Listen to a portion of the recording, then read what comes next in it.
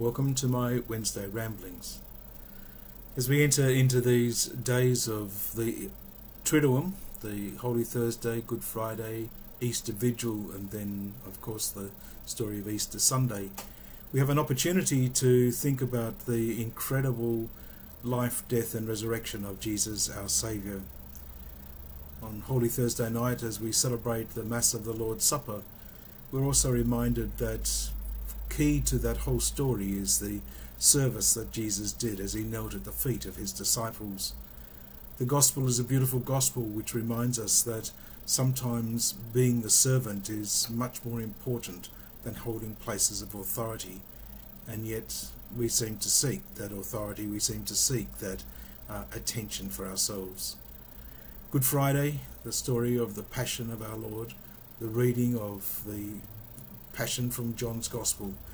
is a profoundly moving moment, and it's a great opportunity for us to simply sit, to listen and to ponder the incredible tragedy that is the carrying of the cross, but also the sublime way in which Jesus went to the cross in spite of everything else that was going. And as we live in the midst of what's happening in Ukraine and in the area and especially on the eastern border of Ukraine, we recognize the profound suffering that so many people in our world still experience, not just there but in the Sudan and in parts of Palestine, in different parts of the Middle East and other places in the world where there is so much pain and suffering. So walking with Jesus on the way is an important opportunity for us to think about and reflect on the story. But nothing quite prepares us for the incredible mystery of the Triduum, the story of the Easter Vigil and the readings which remind us so much of the promise that God made in the past that would be fulfilled through the death and resurrection of Jesus. Gives us an opportunity to experience and to share in that special joy which is the glory of Christ risen. And so while the homilies are going to be short,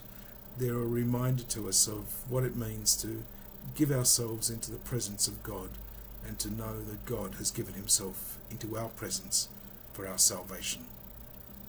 So as you enter into these great events of the Triduum, I pray that you'll be blessed by the presence of God in your life, and that you might have the opportunity to spend some time with the community, with God's people, sharing in and remembering all that God has done for us. May you have a blessed and safe time during this few days, which is as a break leading up to school holidays, but also an opportunity to be in the presence of God.